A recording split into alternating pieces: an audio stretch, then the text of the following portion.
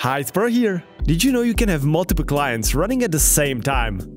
And why would you want this? Maybe you want to play a game while waiting many hours to log into the PvE. Or maybe your main is on a dodge timer.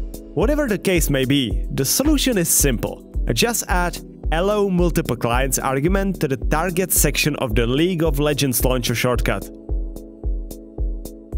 If you don't have a desktop shortcut, navigate to the Riot client folder, alt and drag the Riot client services.exe and add the argument there. Now you can run multiple clients.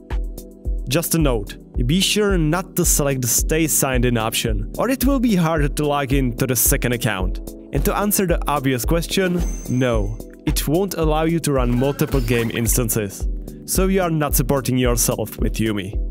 Thank you for watching and don't forget to feed the poros, please.